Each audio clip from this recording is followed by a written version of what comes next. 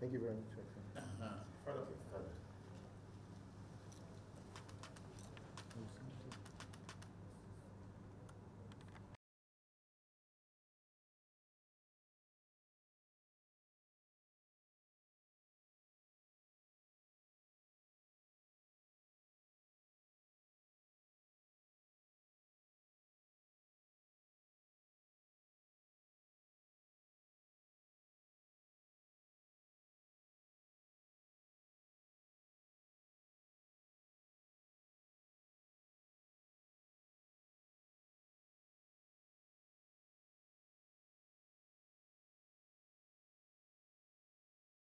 Sir, you've just met with the president. Who said so? Okay, you are at the presidential villa. I take that back. You're at the presidential villa. What are you here for? Well, I came to see the president. This is the director of the Kukah Center, Father Atta. So we came to discuss with the president an invitation we had earlier extended, which we renew, to have a conference in which we would like him to be in attendance, addressing the theme of national cohesion. So that's really what we came to discuss. President Bola Tinubu is clocking 1 year in office in a couple of weeks.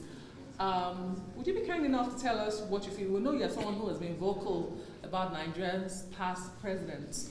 Can you assess President Bola Tinubu for us? Well, I'm sure many people will tell you that 1 year is not enough to make a judgment. However, from where we all stand, we know that we are all in a very difficult situation. Nigerians are in various levels of pain, and there are pains that are unintended. But that there is also certain policy decisions that hopefully with time can be amended in order to serve the welfare of ordinary people. Because I believe that the essence of government is to guarantee the welfare and security of ordinary citizens. I believe that the times that we're in now are very, very difficult times, and nobody should be under any illusion. But there are also times for renewal. You know, we just need to commit ourselves to the fact that building a good society takes a lot of time. It's not something that is done in one lifetime. And for me, the most important thing is for us to continue on the building blocks of the things that we think are being done well. My argument has always been that the government needs to very quickly improve the quality of communication so that Nigerians can at least get a sense of how long is it going to be before food is ready. I mean, you are concerned about national cohesion. Many Nigerians are afraid that the crisis in the Rivers State can blow up into such as. I don't know to speak about Rivers State. No, I'm just as a man of God. Well, I don't live in Rivers State. Yes. If you meet I mean, look, this is politics, and very often we ordinary people cry more than the bereaved. The important thing is that politicians will fix their problems.